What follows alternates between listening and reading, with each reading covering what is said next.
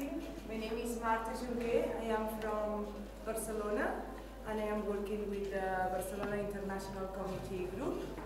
And well, I was quite involved in the elaboration of an ethical code, so I know a little bit of the topic.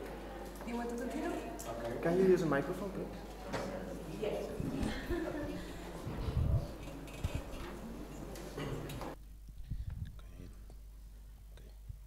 Feels a little bit like in karaoke right now. Hi, I'm Szymon. I'm from Warsaw, Poland. I'm a member of an urban movement called City is Ours, and something else I need to add? No. Okay. I'm Giorgio from Barcelona. I'm physicist, and I'm mainly interested in the education. Hi, I'm Weronika. I'm from Kraków, Poland, from Common City Association. Being familiarized with the topic, I know some things about crowdfunding, but I'm also interested in how you and in other organizations, how do you develop this code of ethics, and yeah. I'm Debbie. I'm from New York City. And I know very little about crowdfunding, which I'm interested in, but also specifically interested in the Code of Ethics as a kind of a foundational document for a responsive political organization, responsive to the community. Thanks. I'm Tom Stokes. I'm from Dublin, Ireland. I'm involved with the Right to Water campaign, which is almost victorious now, and the Right to Change political movement that came out of that, and with setting up a national online press to challenge the right-wing media hegemony, and we will be involving crowdfunding in that, so that's why I'm here. And the Code of Ethics, of course.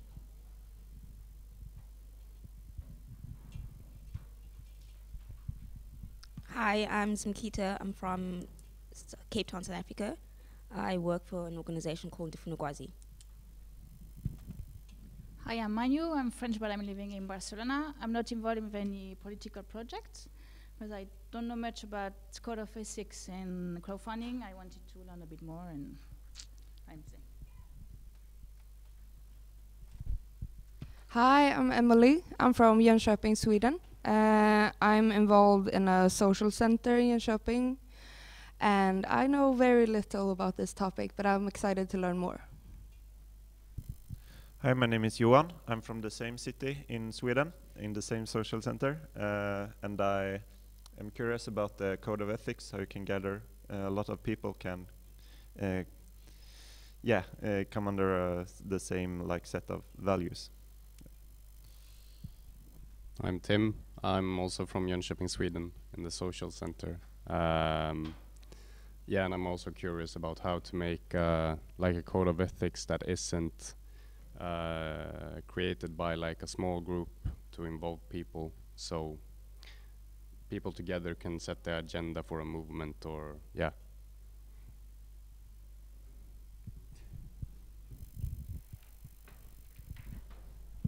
Morning, I'm Sergio Escribano from Valencia en Comú, who is going to present an experience, and also promoter of Commons Policy Initiative, which is trying to, it's an initiative which is trying to create a dialogue between the municipalist platforms here in Spain and the French-speaking countries in Europe. Hello, I'm Neus from Valencia en Comú. I sing the Code of Ethics because I'm working in the Council of Valencia as a political staff. So I think this workshop is going to be, it's going to bring more light in our staff in Valencia. Well, I'm Albert from Sant Esteve Sesrovires, a little town from near here, and I'm from Podemos, and I'm a member of the Council of Sant Esteve Sesrovires, and about ethics and Code of Ethics, I know something, but from the practical point of view, not theoretical. Hi, my name is Guy Janssen. I'm from Brussels. We have a movement, now we just started a citizens movement that is called We Brussels. We have copied your code of ethics and we have started working on it. We have a few suggestions already because I think at this moment it's very important to do it with everybody else so that it will change. It will change, but I think the concepts that are in there are fantastic, and it happens to happen at the same time as there is a commission from the Brussels Parliament that has set up a code of ethics for every politician, and it's not even 10% of what is in the code of ethics that we aspire to. So it's a very, very strong tool to go out and say, look, this is what your government is proposing, and this is what we are proposing. We are making copyleft politics here. So it's open source politics. It's great that you copied that. Well, my name is Laura, and I am the Secretary of Municipalism in Podemos. And well, I'm going to start the workshop today. And first of all, welcome to this workshop that we have called Code of Ethics and Crowdfunding. In this workshop, we will talk about term limits, salaries, and accountability. It will also teach us how to crowdsource our fundings in order to keep our candidacy independent from banks and independent from big businesses. And well, our main goal today is to draw up a code of ethics, and we will do it with a participatory methodology. And I would like to place the emphasis on this participatory method and the fact that we will have a code of ethics as a result of our collaboration today. And I think this will be very helpful and useful for all of us. We will share not only our knowledge, but also our experiences, and I guess we all agree that this is the best thing to do it and the best way to work. Also, this workshop will help us develop networks and partnerships and getting to know each other. Well, I will start with my experience, with my own experience in this field called, ethics and politics. I will explain only one of my experiences, a little experience. Sorry.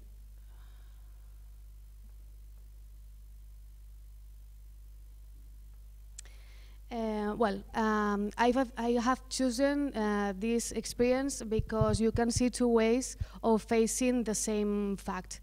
My name is Laura Aba, as I have already said. I'm a biologist, a scientist, and I work as a teacher. I began in municipalism when I moved to the town where I live now.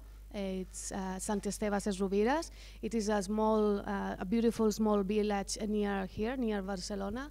I moved there in 2010, 2011, and you know 2011 is the year of the Spanish Revolution, the year of millions of people taking the squares, as we used to say, the year of millions of people shouting loud and clear that they don't represent us.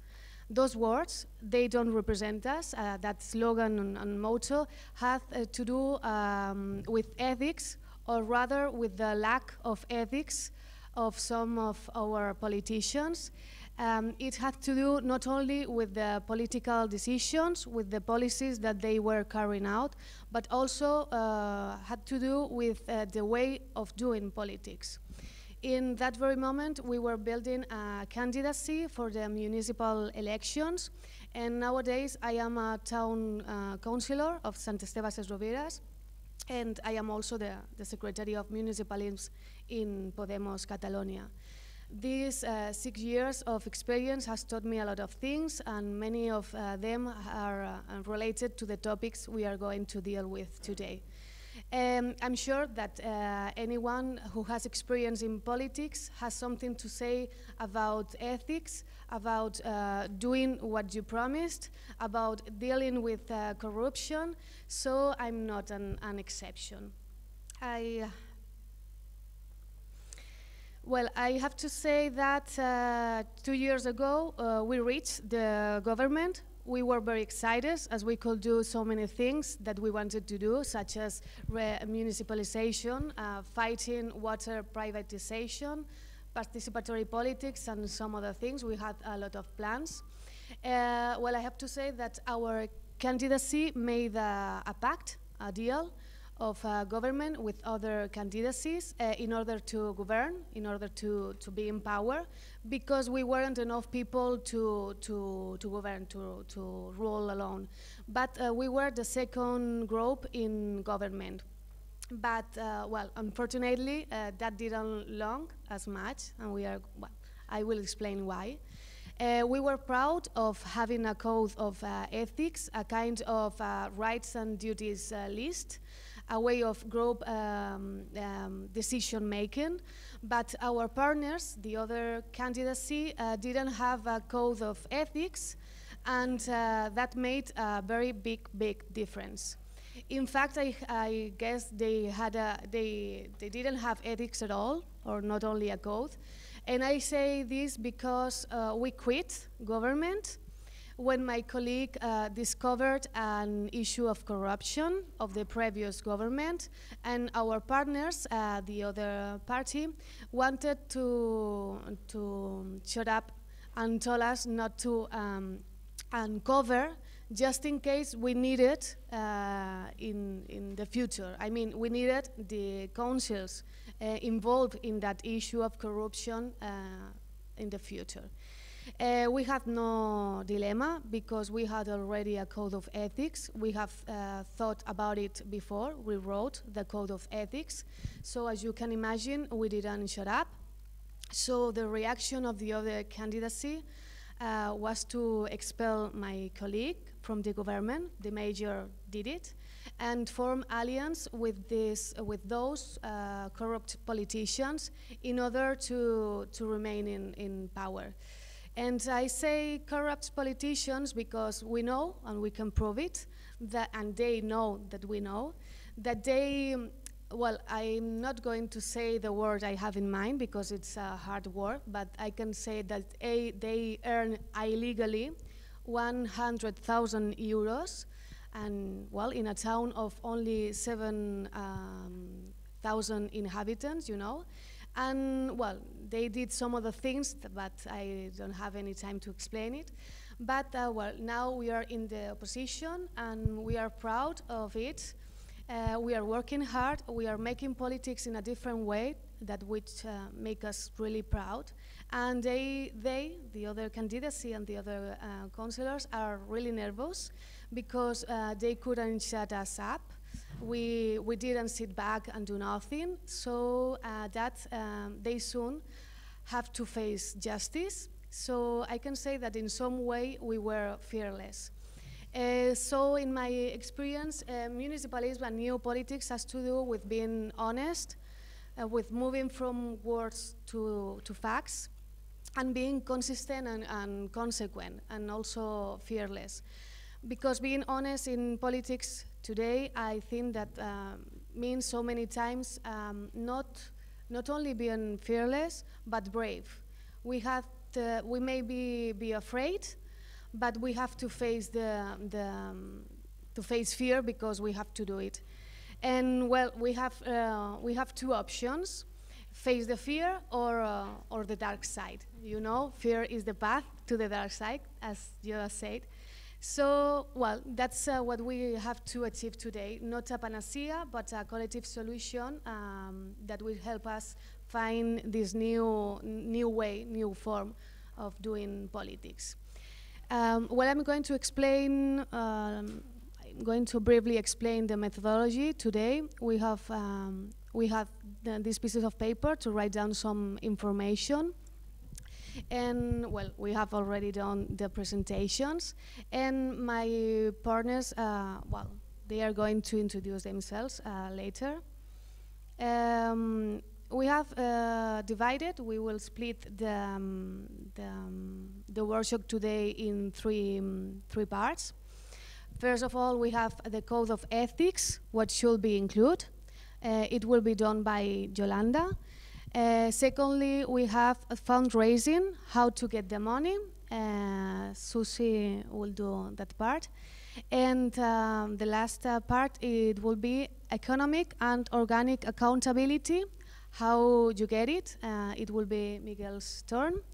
And our partners, they will introduce themselves later. We'll make an introduction to each part. And at the end of each section, we will work together to expand, improve, and participate in the elaboration of each part of the document. They will explain it better in their turn, how we can do it with some post-its, and well, they will explain. And then each speaker will sum up the conclusions of each field, and they will collect your contributions with the initial proposal that they will explain with the post-its, and they will watch the lags between the post-its, your proposals, and their ideas already prepared. And last but not least, we'll have a debate, a discussion, and the result will be a co-created document, which is the best way of doing things, from my point of view, to do it in common. And now, without further ado, let me introduce you to Yolanda, and she's going to explain her part. Thank you.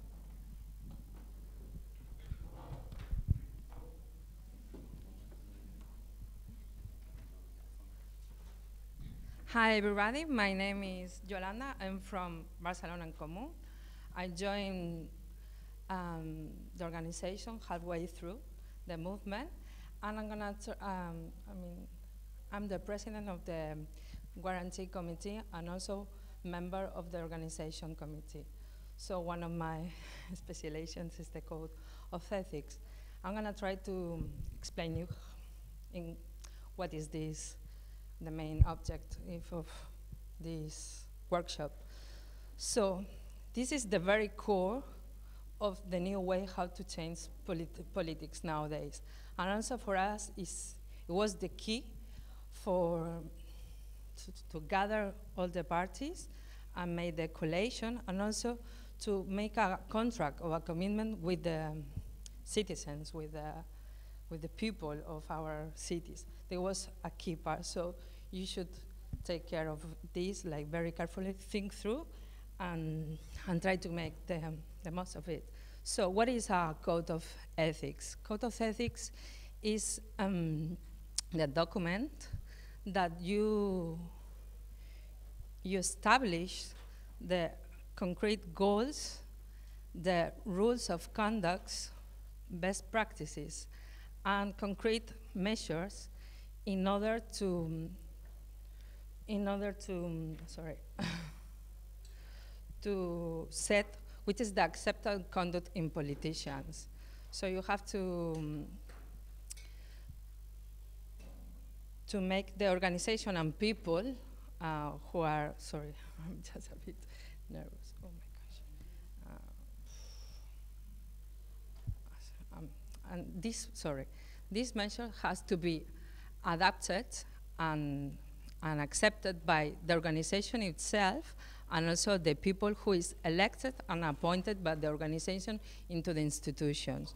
So there is like three main areas that, at least for our point of view, we have to face and address. First of all was the democratization of the political representation, because you know, the traditional way, you gave your vote and they're not listening to us anymore. So we tried to make concrete measures in order to make them to listen to us, to compliance with the commitments to the electoral programs.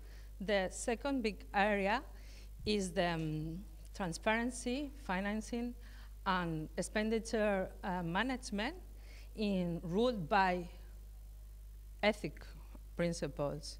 This is like very key from our point of view.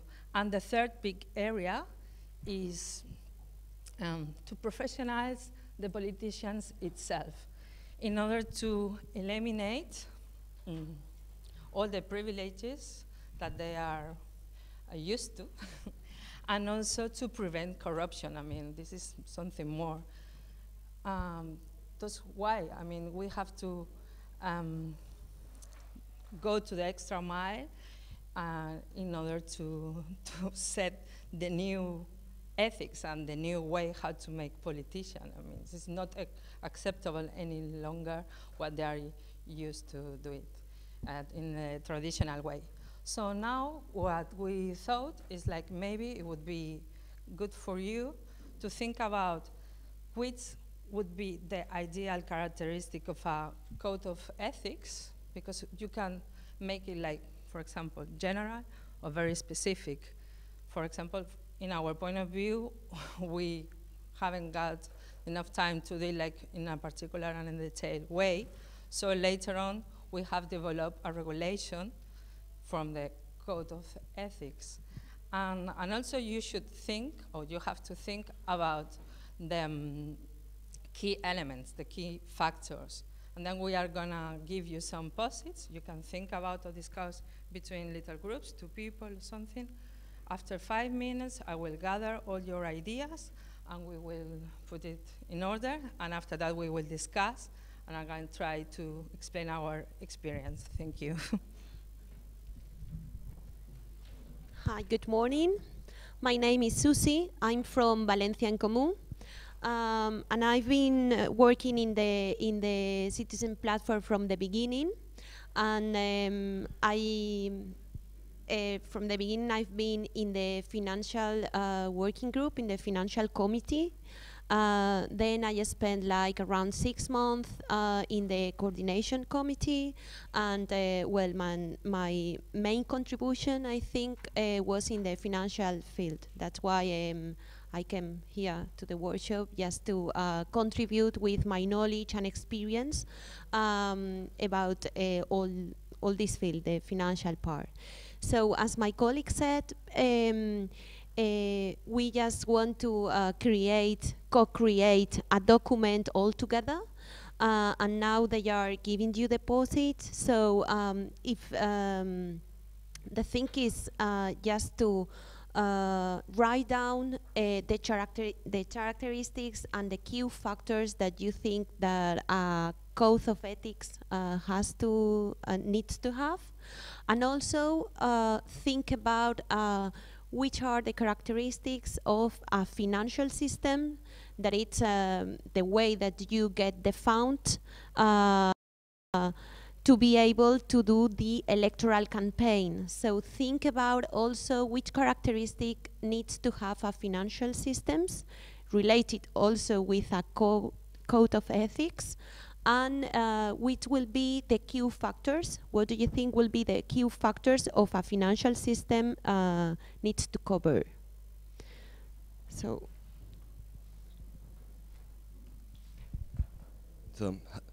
well, hi, my name is Miguel Ongil.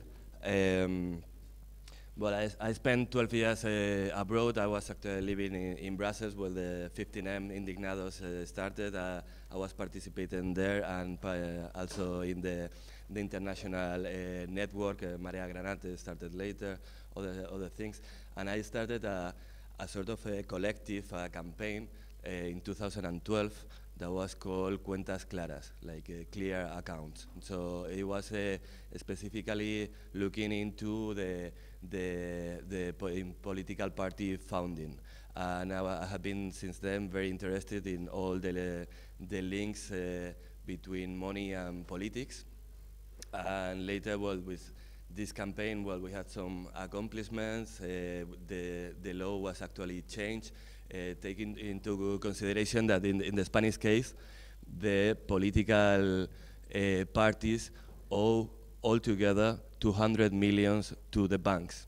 There are like there have been more than 10 political parties that have been in red numbers for long years. So we have been saying that political financial dependencies create political dependency in in a time where we have a bank crisis, maybe those parties were not in the position to actually put through measures against banks. Also, the slush funds and dirty money in politics has been a constant issue in the Spanish politics in the last 30, 40 years. All the main parties have had these things, and so we start looking into solutions. So first, I think my profile is, in a way, I've come from protesting to proposing with this campaign, also a book. I also appear before the Constitutional Committee in the Spanish Parliament.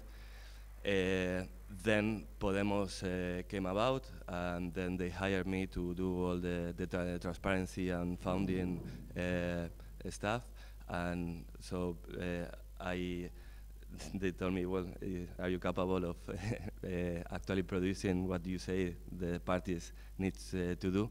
And now, since 2015, I'm member of the parliament in the regional parliament of Madrid. So that's why maybe I have all the cycle from protesting, proposing, actually doing something different in political parties, and then now trying to do the same thing in the institutions. I will do the accountability part. Is also part of the ethics, is part of how you actually well, show or answer that you are actually compliant with all these ethical compromises that you have, no? And in this methodology, well, we didn't want to start by telling all our experience. We hope that you bring first your ideas, what you think is more important, and that's why we are collecting all the post-its. And then later on, maybe we can tell you more about our experience of each one and how we have solved some things or how we haven't solved other issues. In the terms of accountability, maybe think what is the how elected members, for instance, must be accountable once elected, how the internal workers must be elected to the project, how people appointed in the institutions as workers must be also accountable. There is also legal accountability as a political party. Well, you need to have a tax and legal obligations, and also what is your accountability towards the public and the big electorate, no? And also in which measures you can have a transparency portal or other things, no? And we'll talk more about that later, and also maybe things in particular to prevent corruption or internal controls and things like that. Okay, so maybe we start. Yes. Well, just my little presentation. I'm Juan Romero. I'm former member to Cuentas Claras too, social movement that when we do some research and some protest and propose about how a party has to finance, and also member of Open Croatio. It's open government and in Esperanto. It's another association that's working on open data and open government paradigm.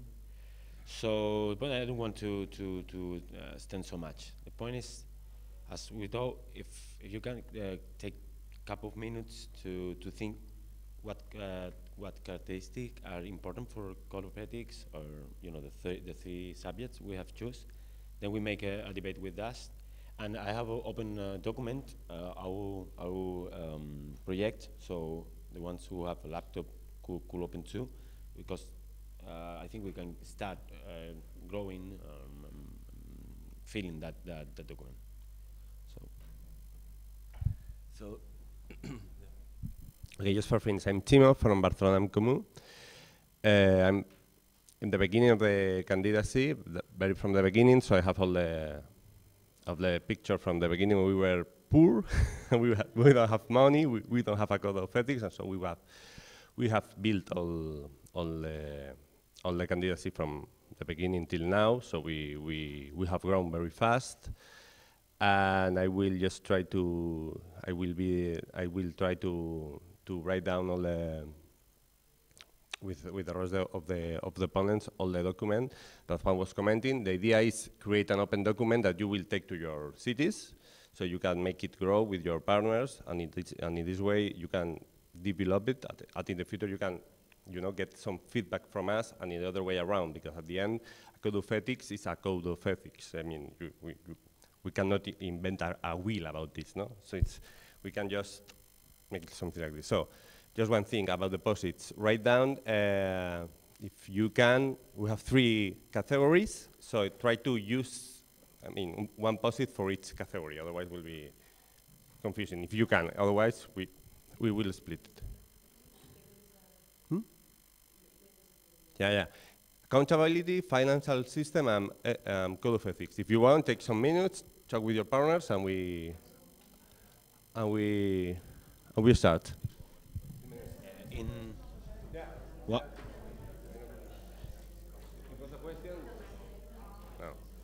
No. One thing, guys. No, yo creo que vamos bien, pero el tema diferencial es bien, que igual no me he dado claro la contabilidad política y económica. Guys, sorry, just a detail. When we talk about accountability, it is important of the economical one, where the money you have in, or your cash flow, but also the political accountability. How is your governance? How you take decisions, with what material and that. So think in that 2 ways.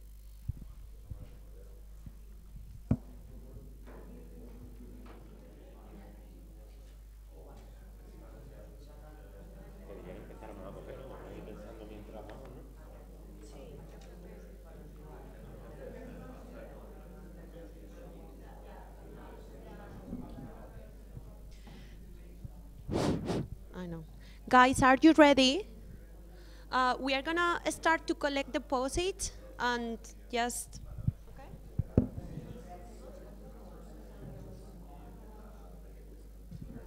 You can still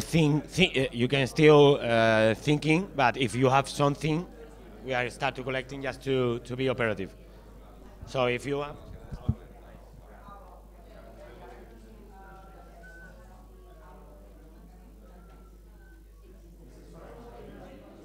Hi, everybody. Maybe we can start. Please be quiet.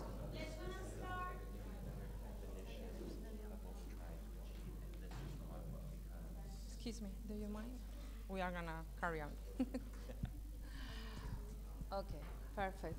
So here in the ethic codes, we gathered some ideas, like really good ideas, but I know it's quite difficult to think in specific measurements. First of all, I want to think about the characteristic that document should have. I mean, one of the things should be general or specific. The first commitment, what you're gonna do with the citizens, and it's really, really difficult, and it took a lot of time to implement that ideas and think about is measurable, is possible. So probably you can choose between a general code of ethics, and after that doing the regulation, and takes more time to think about it. The second characteristic should be sort of mandatory or a contract between the organization itself, all the elected members and the appointment members to public office, and also with the citizens as well. I mean, this is something more than the electoral program that everybody makes lots of promises, but at the end of the day, if they don't comply with those promises, nothing happens. So another characteristic of the ethic code, it should be under evaluation, because we have to measure if we have accomplished our goals, how is implemented, how the people from the organization and also for the institutions are complying with all these measures and procedures and best practice that we aim to reach in order to change the political new way of doing things. So I think this is the main things of the characteristic. It has to be concise as well. I mean, sorry. So from here, we can start to think about the key elements or key factors that we should implement. For example, here, someone has put, writing down like transparency. Should be transparent. Is anybody able to think about one of the measures about what should be transparency? Beyond the, you know, the financial aspects and accountability? Okay, no. Never mind, but you're right as well. But for example, we should implement some ideas, for example, in order to the institutions to publish the income statement of each of the politicians before they start, and also to be able to know if they have committed some corruption things, and all of the sudden, with a normal or average salary, they are become rich people. So how you are going to control this? I mean, we should ask about publicity. They should, at first, when they accept the elected post or the appointed post, they should publish. But it has to be voluntary. I mean, the law are not compulsory in that aspect. And also, for example, what about the agendas of the politicians? Sometimes, at least before, in previous years, we saw our Congress, half of the diputados, they were just no there, they were somewhere else, or just playing. It's like, come on, you have to do your job. That's why we pay you. And also, for example, what about the contractual criteria to the contracts of the appointment people? So there is a lot of things that you can think about in order to be transparent in another way, not just in the financial and accountability aspects. So around here, I just noticed like 2 people have expressed like, you know, they should promote gender equity. So I totally agree, but I think the code of ethics is not the right place where to do. I mean, your organization has to set or establish all the values, the principles, but as the organization, I mean, it's beyond this. But now we are just looking at making the focus in just the ethics, how they have to behave, the politicians, how to democratize, and also about the transparency and accountability. It should be in another area, like in your principles as an organization. And there's a lot of things, like not just diversity, gender equality, participation, is a lot of them, no? And also, okay. And also you should think about how about the resignation processes. And we are able to make an impeachment or to force that person will be dismissed if they are not complying with the commitments, or they are breaching the contract that they have made with us as well. Or for example, what about to limited salaries? What to do with the excess of these salaries? How we are gonna choose what we are gonna do with those salaries?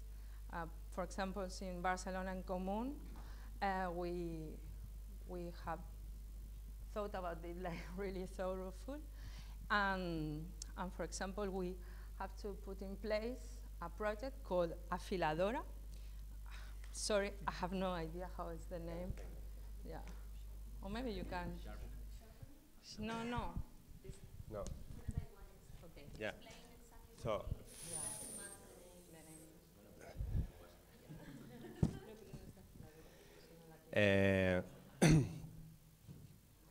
I was just check all the posits, and more or less all the things that are written down are really fine. It's like this.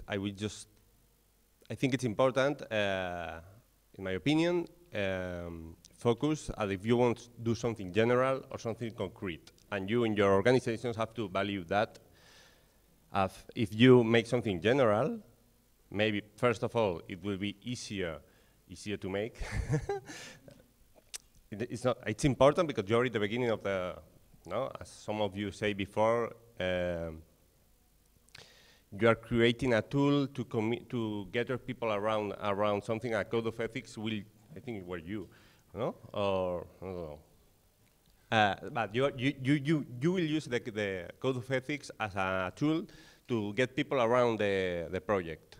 So if you get something general, it will be easier to make the main part of the people around, because it's something particular. Maybe I will say, no, I don't know, maybe 2,500 euros as a salary limit is too much, or it's too less. So maybe it's important to get something general, and then afterwards, with an organization more grown, mature, I don't know, make up later regulations, kind of reglement, no, I don't know, kind of reglamento, I don't know if there's regulation, yeah, code more specific.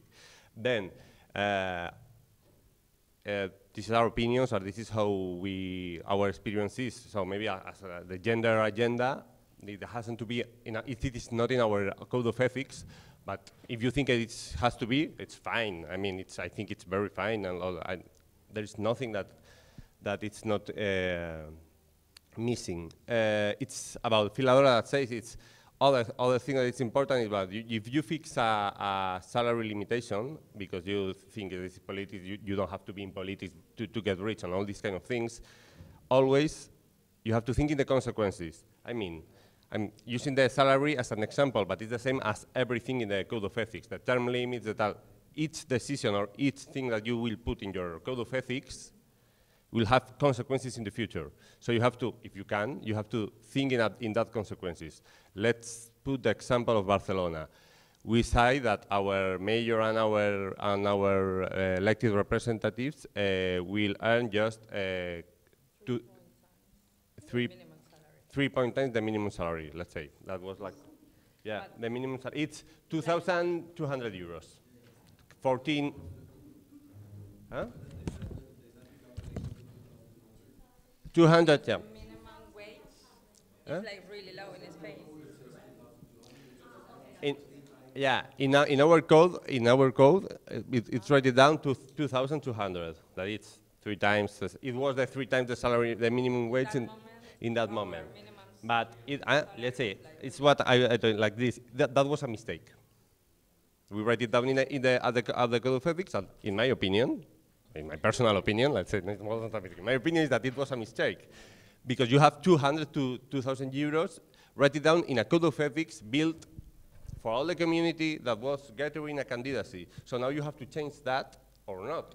But, I mean, 200, 2,000 euros, when you have to change it in some moment, you will have to go to the public, to the media, and say, no, now it's not 200, 2,200, it's, let's say, 3,000.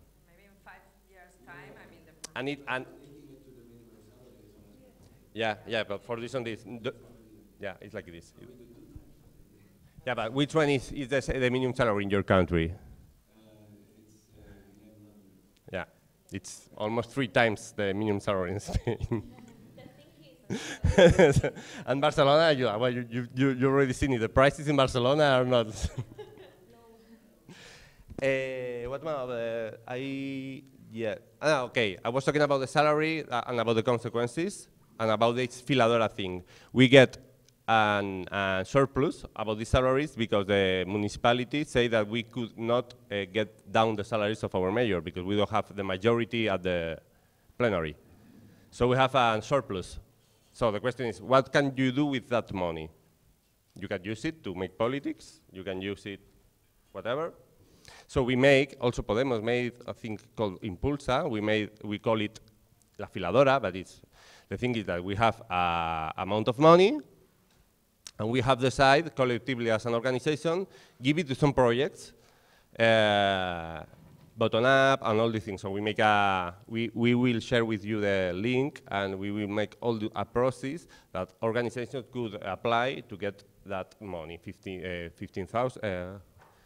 5,000, 15,000 euros and things like that. It's just an example, but it's the same with everything. It's just for instance, other thing that it was not at the post-it that we thought that it's important is about the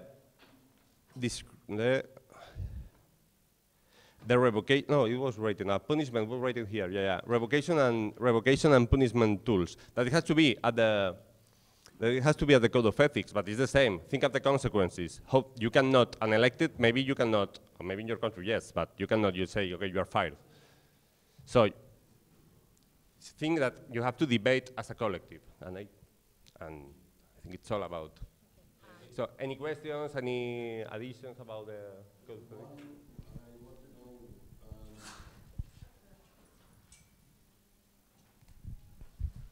One of the issues that has come up in our discussions is that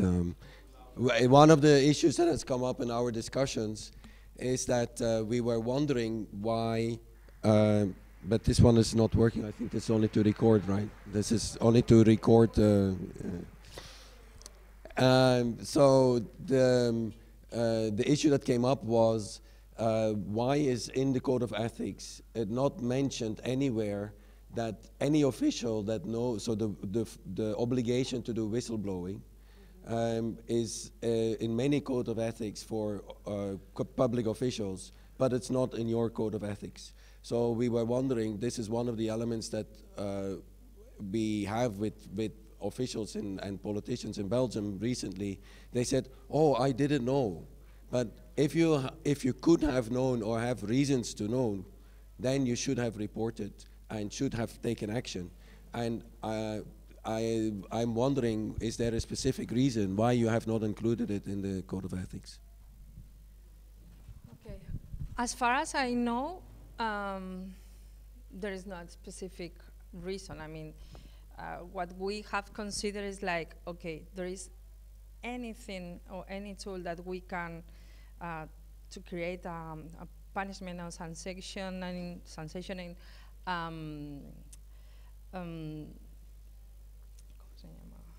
regime in that respect. And also I think it's something like in our regulation, we thought about it and we have included, but you know, if you committed to do whistleblowing, sorry. So it should be a consequences if you don't do that. So this is, I mean, something really delicate how to treat, especially if you have to be with your national legislation. And also, so it's a bit complicated. Sometimes you have to think about if it's a step ahead and you're gonna have some tools, or if you do that, I mean, it's not gonna be any consequences or acceptable with the legal aspects in your country. So, and I want to just sum up with a few aspects that it should be included in the ethic codes as well. It's like you have to create a control and following up committee. This is essential to control the practices of the people in the institutions and within the organization. And after that, there should be some resolution bodies as well, like in each spaces of your organization. They should have their specific resolutions areas. They are not allowed to think about everything or to their saying, and also to create a sanction and a penalty regime. Okay, conflict resolution. Sorry. Just two points to finish. Ethicals is probably the most difficult thing to do, just because think that is your contract. Be aware of being so hard on putting that lines, because if you fail, the first thing that you lose is your credibility. So, for example, in salaries and that, it's better to have, you know, even a bigger or a way to negotiate than to force something that you're not going to accomplish. And for example, one have put in, I think, in financial system that only money for the program, which is idealistic idea, is good, but it's not feasible. It's a bad idea in the way that you are going to pay campaigns, probably communications and that. So I think that probably when you are constructing your candidacy, you are not, you don't know all the problems you are going to find, and so try to be honest, but you know, try to don't be as pure as you are never going to get that goal. And the second thing is, be aware also with the mechanism to revoke people. For example, when I say, if you put a mechanism that is with the people, with, you know, in big assemblies or that, it's a good thing. But you put in you know, in the committees or small group of people that can revoke others, you are making a fast way to partitocracy, you know. So that are things that, we are going to talk about the key factors. No, we have talked about what's characteristics. Now we are going to talk about what are the normal problematics or the problems we found when we do these things. And sorry for the Spanish, because I have a problem with the last version of documents. So I open when we work, but we translate. So, the other thing, I think maybe there is, on the part of a characteristic, maybe there is one that you miss from the previous debate, or do you think that that the one which we cover are good, are what you have in mind? More or less. Okay, okay, so go to the key factors. We talk about wage limits. I don't know if maybe Yolanda or... Okay, okay. Okay, so salary limits, the excellence, you know, if you put a cap, where is going to go to the rest of the limit? The way to elect people, and who is covered by the code of ethics and who not. Maybe for technicians, you say, well, this guy go apart. The mechanism of transparency and accountability, the mandates, limitation mandates, the incompatibilities during and after the mandate, and revocatories and sanction mechanisms, and we make a general consideration about the two different models or approaches to make a code of ethics is to be so precise, you know, with all the commas, all the details, and you have to do, or maybe do something more general, but with some organisms that evaluate and are aware of the accomplishment of that code. And the last part is the mechanism of governance and participation. And, you know, what kind of decisions are taken by the executive, what is you take to assembly, and that thing. So maybe... After that, we are gonna, we have asked you to write down in the paper all your contact details, your email, and then we will pass you the document that we are gonna create. So don't worry to copy every factor or every characteristic, because then we are gonna send it to you, okay? We move on the financial system. So you've written down several characteristics regarding the financial system that we have already thought before, like fair, money coming without a string, obviously. So we want that we want to be independent from banks and also from big businesses' interest. Also, you write down no donation deals with developers, non-profits, who stand to gain from decisions. Who write this? Could you explain just a little bit what you said?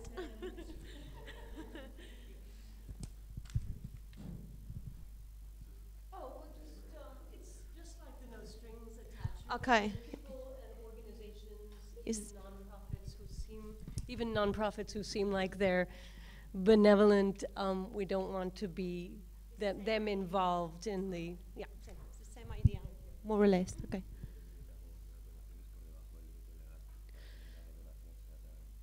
Yeah.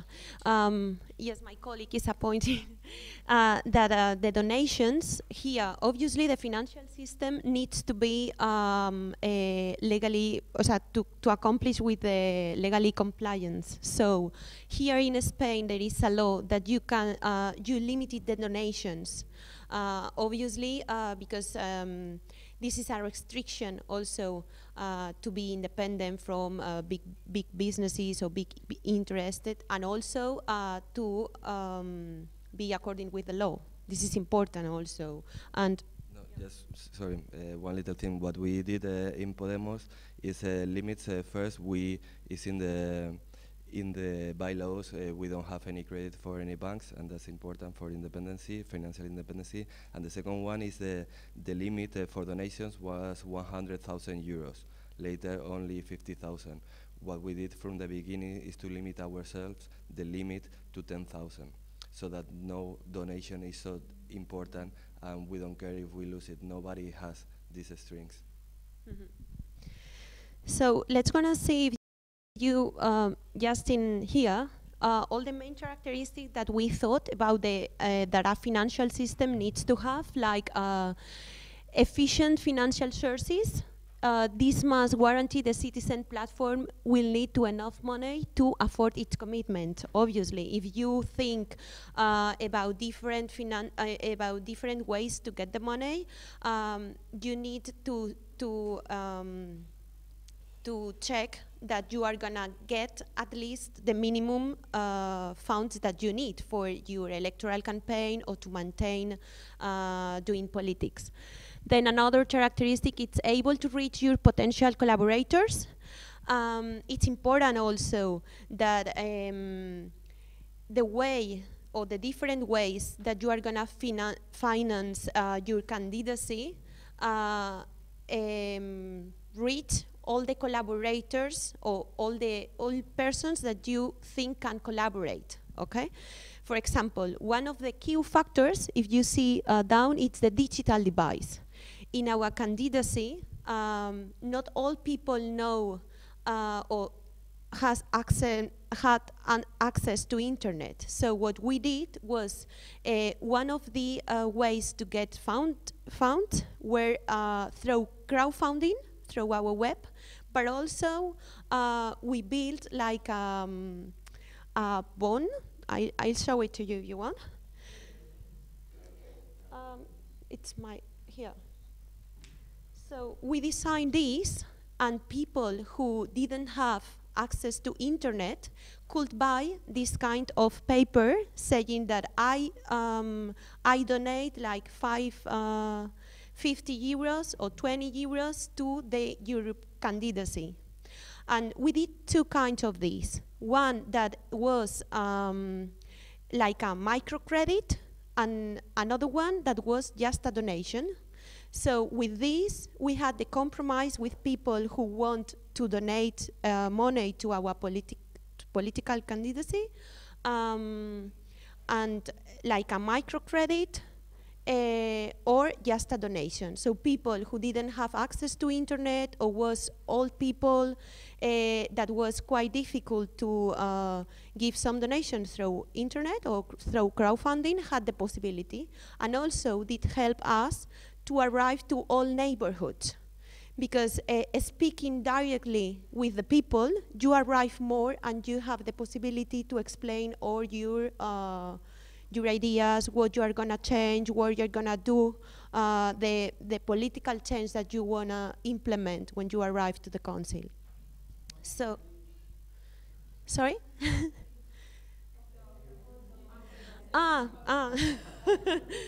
So I can pass it to you. If you it's gonna be easy if you have it. Yeah. So another characteristic, it's transparent and auditable. Obviously, several of you write down this idea of transparency and auditable.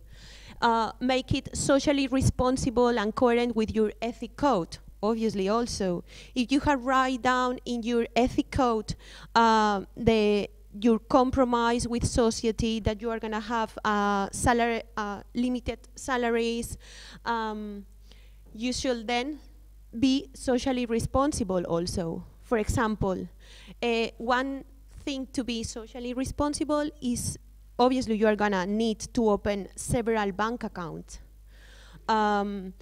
If you open your bank account just in a traditional bank, it's not going to be so ethic. So try to open your bank account in a bank like, for example, Triodos. I don't know if you know it, that bank, but a bank that is socially responsible also, that have like principles that support some social responsibility. Another one that we mentioned it already is the legally responsible with the specific laws regulating within your own country, obviously. If you have, as we said before, if we have a national law that people who give donations needs to be completely identified. We need her or his name, his surname, whatever, all the ID cards to identify which people has donated. And then when you declare to, well, you need to be legally responsible, okay? Because the national laws are different in each country. So take care when you design the financial system to be also legally responsible. Manageable, we write down this thinking about when you are, for example, in an electoral campaign, you are not sure in every time where your incomes are going to arrive. So think in a way that you need different ways to get the money, and which are quicker and which are not, because you will need to pay many things, and you need to have incomes before. So manageable in the sense that you need to take in account the terms where you need to do some payments and to be found at the time to do that payment. Okay, so that is important also. Maybe you need to pay several things 1 week and you don't have enough income that week, so you will need to negotiate with your providers or with whatever to be manageable, that financial system. Then independent from the banks and big businesses, we have already said it. And key factors, so for our experiences, the digital device, as I said before, was one of the lacks that some of our potential collaborators had. So we invite that bone that I showed you to you. And then imbalance, the thing of what I was saying. If you need to pay many things 1 week, but you don't have the enough income, so try to think about different financial systems or ways to get the money to be able to pay all that payment in that term, okay? Expenses planning, the same thing. If, for example, you need to pay a lot of things 1 week and you don't have enough money, maybe you will negotiate with your providers to extend the term for pay them, or just to pay the 50% and later on the rest of the money. Law compliance, we said it also. People in charge, this is really important also. For a financial system, it's necessary at least to have in your platform someone a little bit professional in this field, because it's quite specific. So to guarantee that you are doing correct things legally and whatever, you need also a professional, at least 1 or 2 persons professionalism in that field. Staff redundancy, at least not put all the responsibility in just one person. What happens if just in that month of electoral campaign, that person has an accident, something like that. So just try to have several people, 3, 4, 5, as much as possible, that know about the financial systems, okay? Well, some tools to finance that we write down here is the crowdfunding that everybody knows.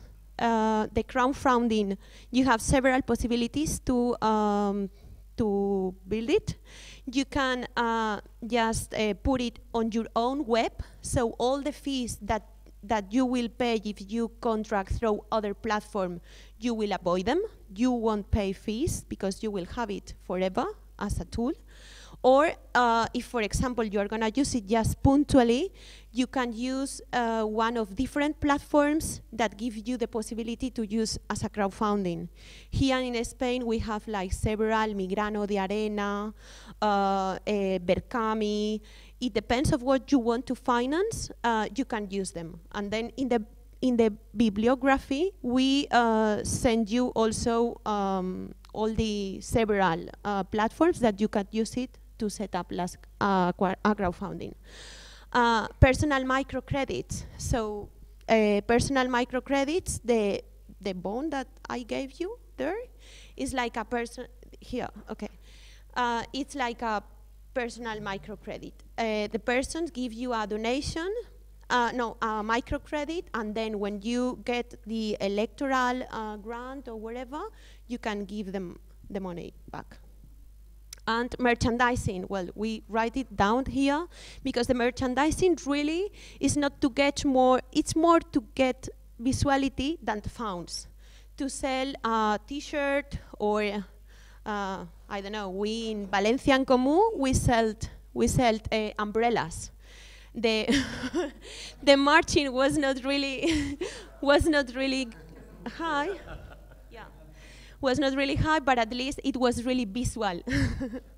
So electoral grant also, economic donation, and and this one, it's just, yeah, it was like a joke. If you have, I was really quickly, but if someone has any questions, I think you.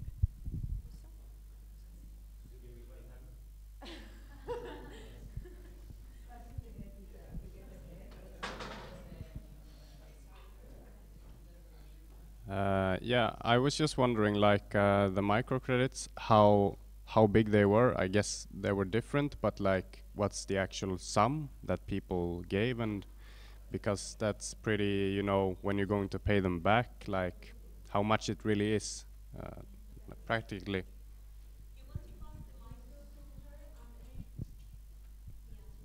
Yes, I wanted to ask about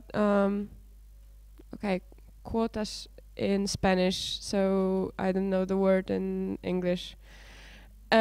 Because we are an association, like a traditional one in Poland, even in the law it's there, we collect money from our members. So, and it's not on the list, so I wanted to ask if Barcelona and Comú collected ever some money from members, and okay, if not, then the other question is not valuable. Someone else want to ask something? What does it mean, the last thing? I didn't get it, the passing the guard. Okay. Yeah. So we answer, yeah. Sí. You want to, yeah? Well, maybe going.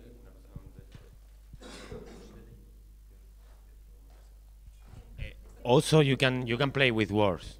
Okay, for example, the anarchist movement normally to finance themselves they go to banks, not to ask for money, just to take the money. They say, but this is robbery. No, they call expropriation. So if you work with the words.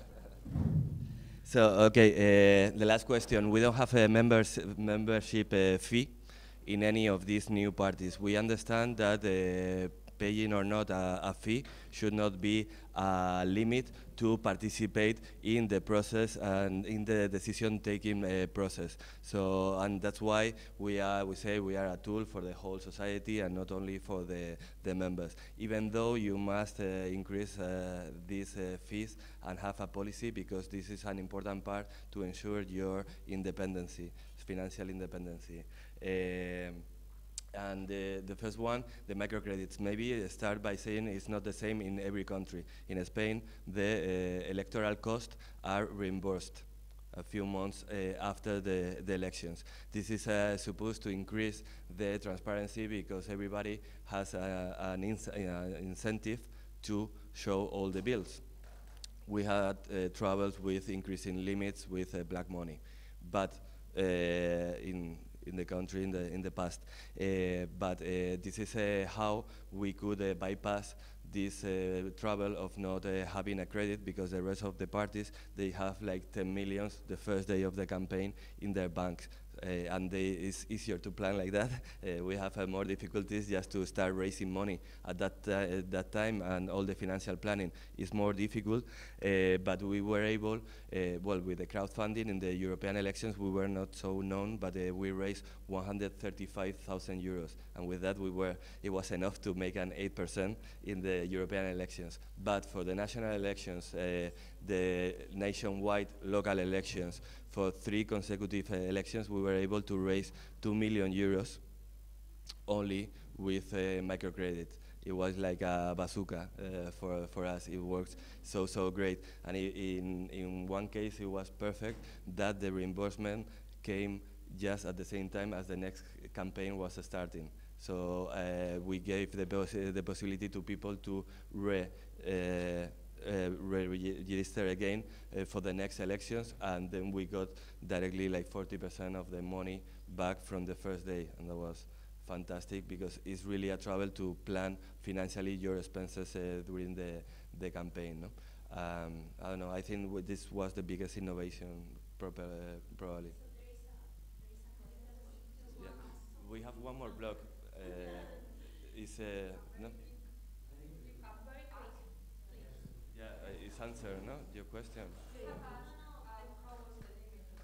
Bueno, and the limit is 10,000 euros. It's from 50 euros to 10,000. You can sign a microcredit. It's important to say that it has a very high bureaucratic burden, because you need to go to make a tax declaration for each one. You need to, well, several declarations, the banks and so.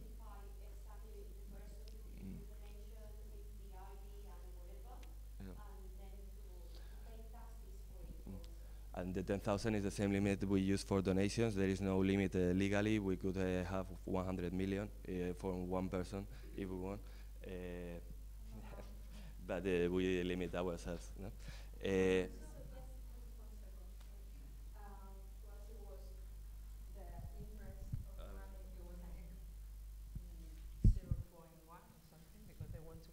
With the movement, and also we compromise ourselves to get back the money within 2 years. I thought 1.5, and we returned the money back. I was part of the group that wrote those terms. It's just to be safe, because normally it's repaid in 6 months, but we didn't know in advance exactly the date. That's why. And maybe one important thing I forgot, we offer no interest. It's 0%. It's not about that, and it's only for electoral expenses, not for the regular functioning. And we have no interest, and it's not for the functioning of the party. We don't want to make up a pyramidal scheme here, as you understand. yeah, we are running out of time, and we have still the last block. So maybe if you allow me, I need to run a bit fast. Yeah.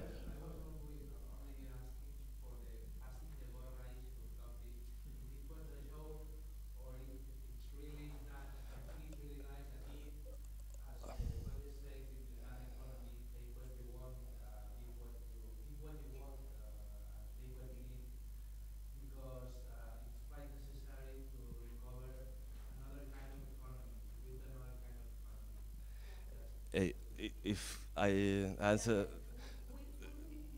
yeah, we move on, but I must say one thing.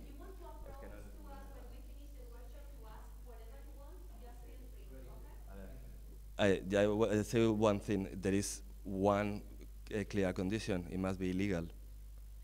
And this leave no trace. There is black money actually in a minor scale.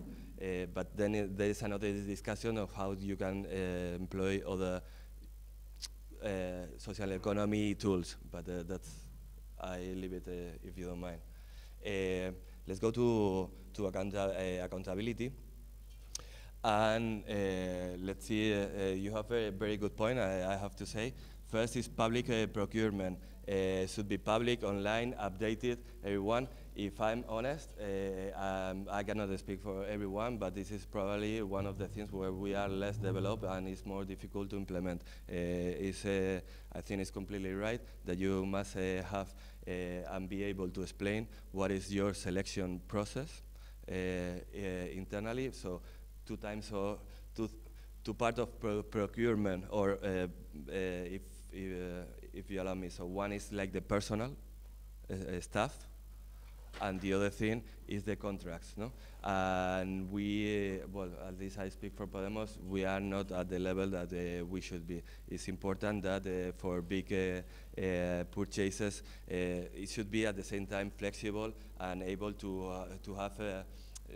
You need to be able to, to buy things or little things, but for big contracts, you should put more publicity and competition, for sure.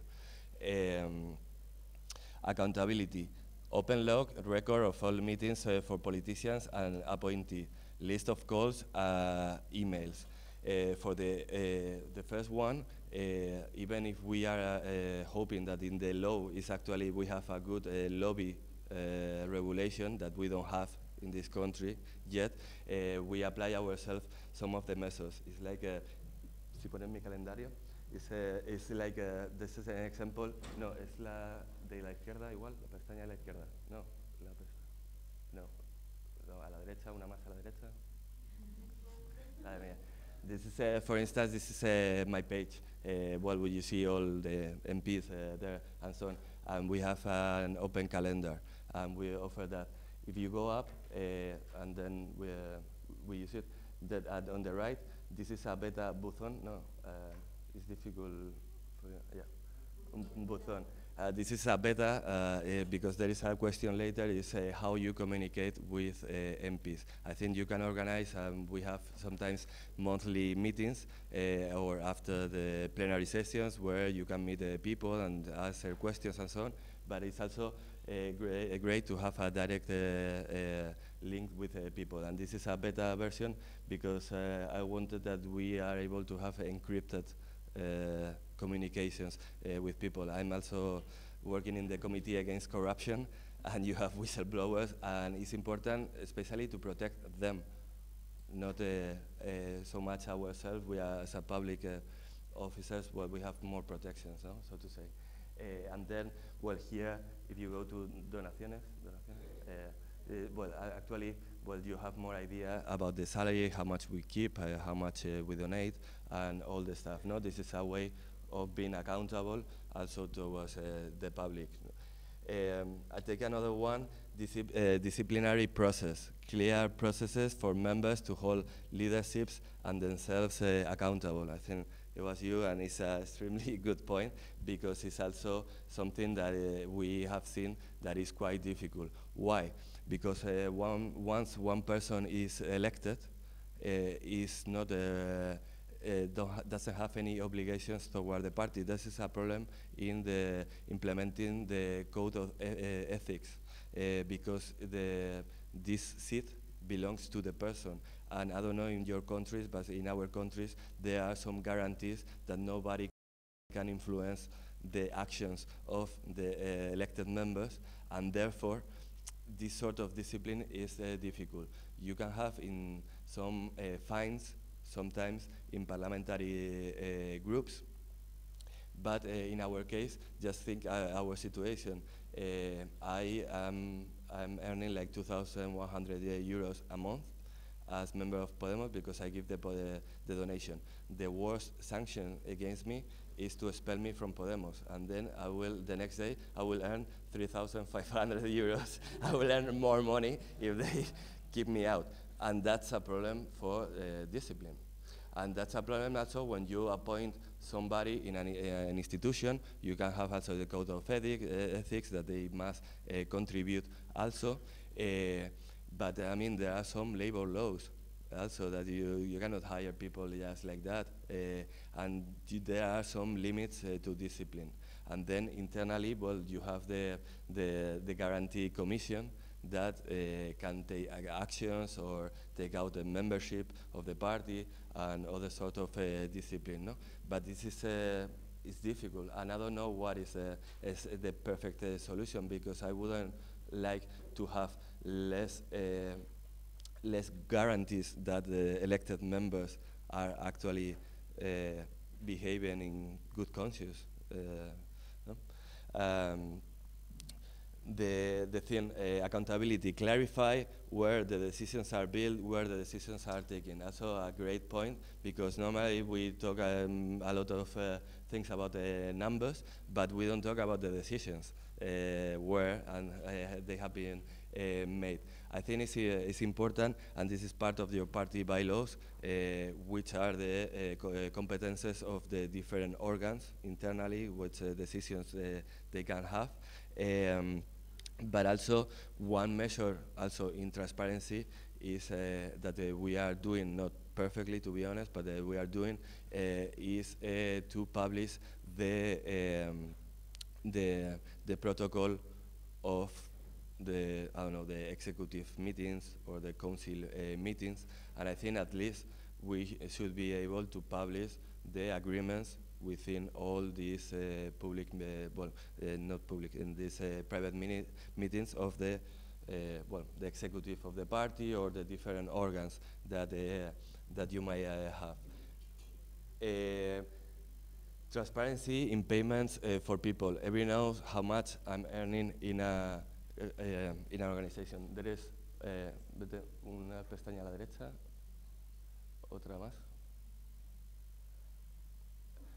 That's, for instance, all the people hired in Podemos in the central office.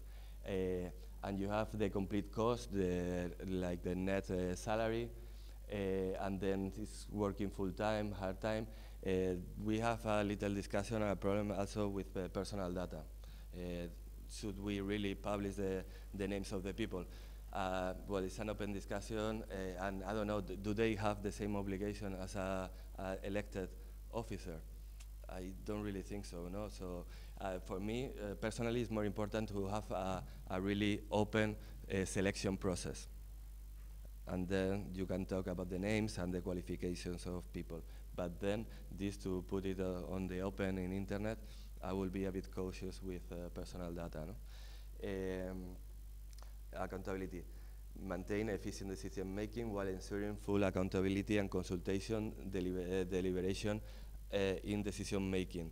I'm taking this together with another one, recall politicians who don't delegate the will of the people, and no secret meetings. No secret meetings, well, we should have open agendas and so on, but also recall politicians that don't delegate the will of people.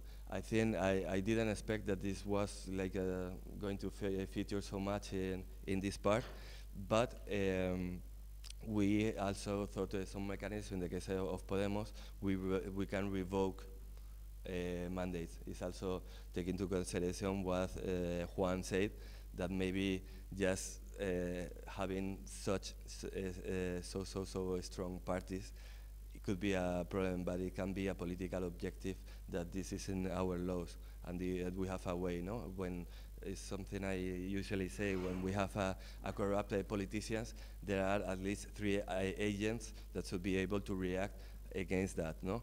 First is like the media, the sphere of public opinion. Second one is the members of the party. They should be in their interest to take out these people, and then in the third time it should be the citizens that must have a last resort mechanism to expel people that could be really toxic, no? Corrupt, and so on. Accountability, public goals, programs, and offer a year, something to summarize what you have achieved, and if not, why. That's interesting. That's a project you did, I think, in Extremadura, no? And this is part of the transparency portals in many governments. We have seen it. I think this goes more to the institutional side, more than the party side, because then I'm assuming you have won the elections. Otherwise, you cannot fulfill your program, no? I guess. Yeah. And then in these transparency webs of the institutions, too often it's like public relations and communications and marketing, no? But it's true, they had a project where they implement in Extremadura.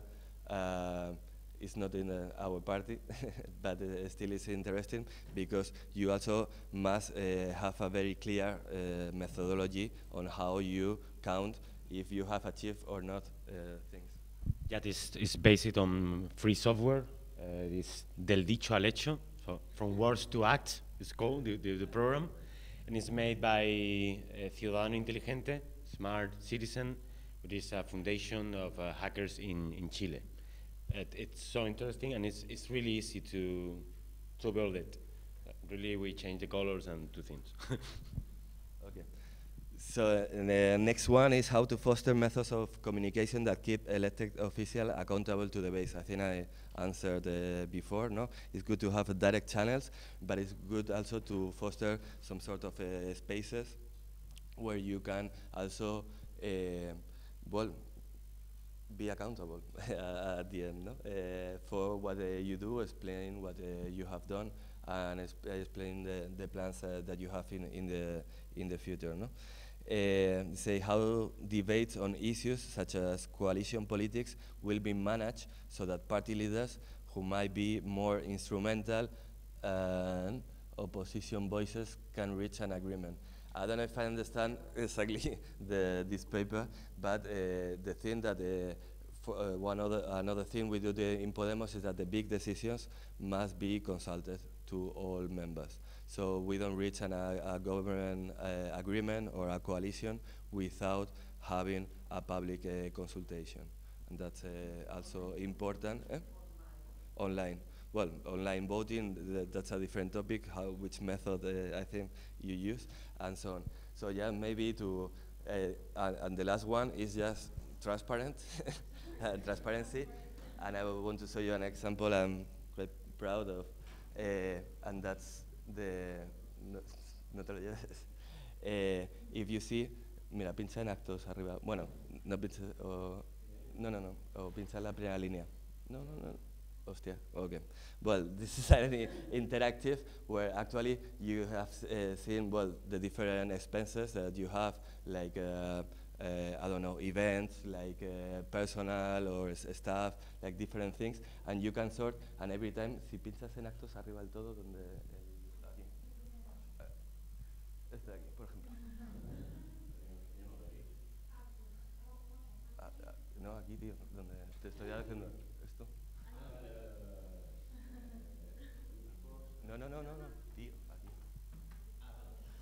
Me estás diciendo arriba. Entonces, y ahora tira para abajo. So, as you select these things, no, mueve la pantalla para abajo. Entonces, as you select things, then you have the different lines below with every detail, and y abre el justificante, la primera de todas, por ejemplo, no, a la derecha donde pone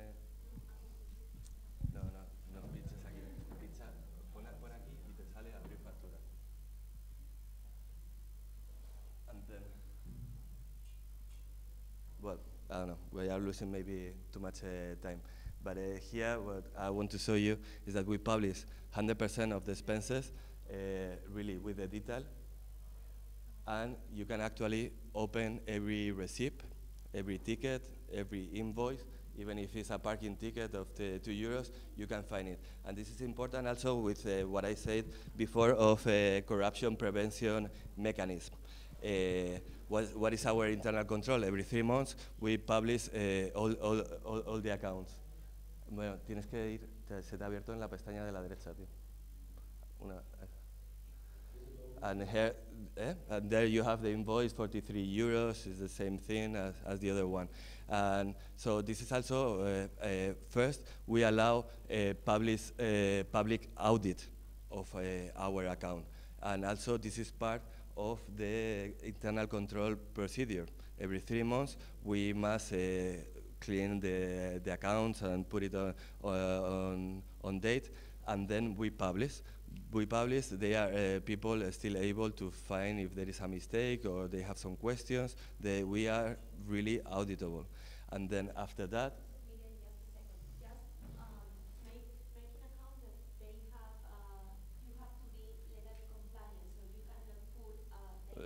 personal data.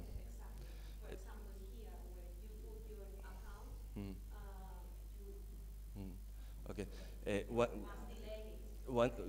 Just 1 second to explain the complete cycle. No? So first you publish, people can check it. You might answer questions. You check some controls. At the end of the year, we close all the accounts. We are the only party in Spain that has an external audit, and then all the accounts just perfectly audited and everything just go the final of them, also with all the invoices to the web.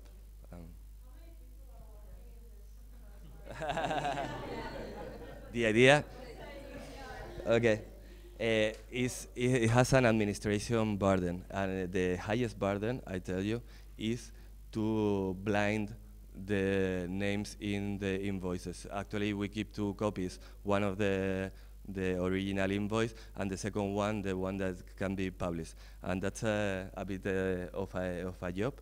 And yeah, but I mean, do you want to, how important is for you? Is that really a priority? You want to really stand out from the other parties? My goal and my dream, and I know how to do it, but it's not as a priority as I wish, is to do real-time accounting. And we, all behind that, we established an accounting system that is open source. You can find the code, or I can give it to you later if you want to install it. And the thing is used like for every position, every item has 9 different segments of information. With that, we are able to work in only one huge accounting sheet, so to say, but with 2 E's. But you can have separate accounting for the different regions using the same juridical person and the same accounting system. In addition, we had so much work because every parliamentary group needs to have like an independent tax ID number. So actually in the same system with the same things, we have like 30 different tax numbers of different things. But the good thing is to work all together at the same time. First, for the work and the administrative burden, you can distribute it quite well in the different regions, in the different territories, also in the parliaments. So that's okay. If you have 1 or 2 persons to do that, it's impossible, and they will commit suicide at the end. I tell you. Yeah.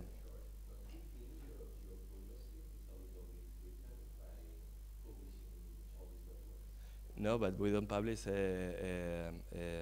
personal data, and we are doing a public activity that is very legitimate and so, but it has some string attached, and you must be ready to explain what you do, and especially with your money. we have some discussions about transparency when we say, well, should the companies publish all the offer and the technical offer? It's like, well, if you want to compete in this sector, pues maybe you have. If you don't want this, maybe there are other business in other place. No, I think that's illegal.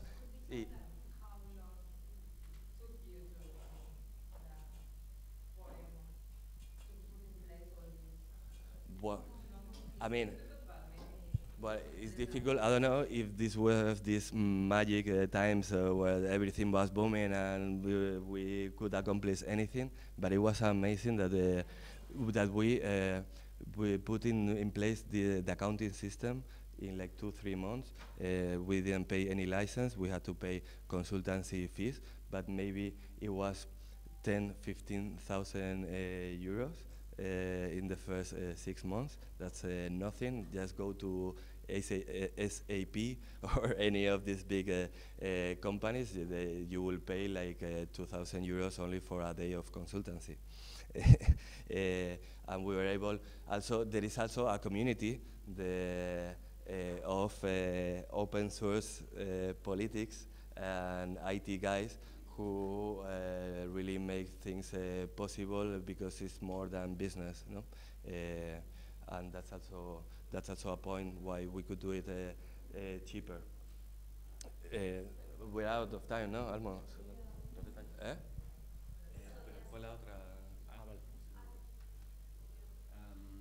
Just two details. For most of the things that they have shown, there is free software. Indeed, for example, in Barcelona, in Común, use open spending, which is very similar. And in the case of this portal of Podemos, the first version was made for us. It's interesting. It's not free software, but it's public. And, you know, you can download the code, all the graphics, all the things, and put your data on it. So there is ways that you know, you don't have to rebuild all the work. Indeed, we'll put in the document. Oh, no, because there is a different thing that is Participa, that is, where we keep all our personal data, the login, the online voting, the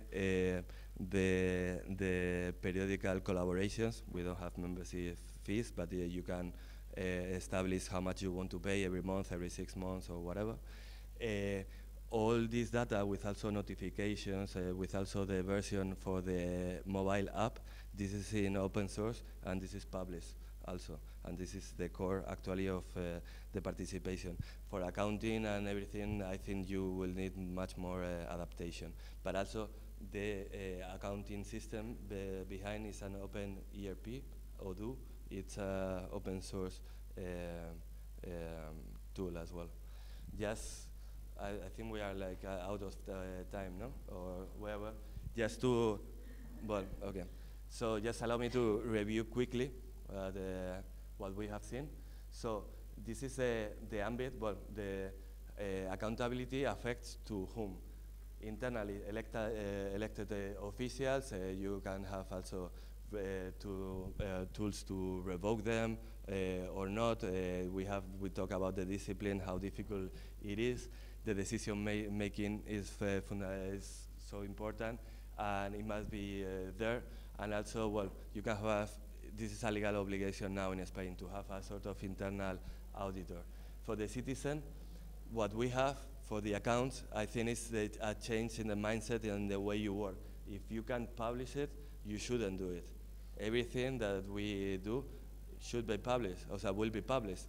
So if it's for you difficult to explain why you have done that, maybe you shouldn't do it, and that's the best control mechanism. It's difficult to be always on time, exactly every 3 months, and publish periodically, and it can have some backlashes if you don't do it, and that's a difficult one. Truthful and verifiable, after it's audited, it should be like that. It should be accessible. What you have seen before in this interactive is all the expenses of the party in 1 year, in one view. So that's, I think, it's accessible. Then the use of open open source format as much as you can. Transparency, sometimes it's like you must publish, I don't know, one thing, and you publish a PDF in 300 pages, and maybe you accomplish the formal obligation, but not the material obligation to actually explain, no?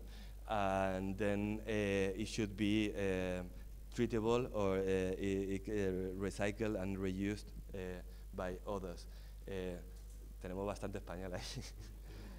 Then the legal compliance, obviously you report to the Court of Accounts, you report to the tax office, all the stuff should be good.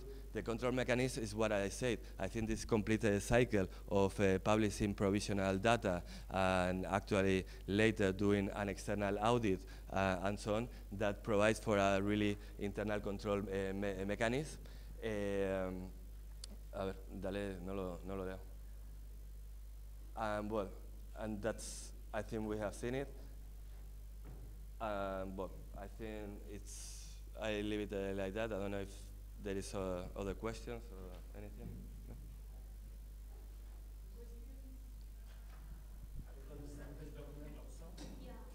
No? Huh?